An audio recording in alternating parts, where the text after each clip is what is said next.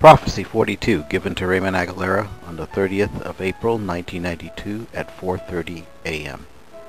There's going to come a time of famine on the planet Earth. All the things that I said will come to be true.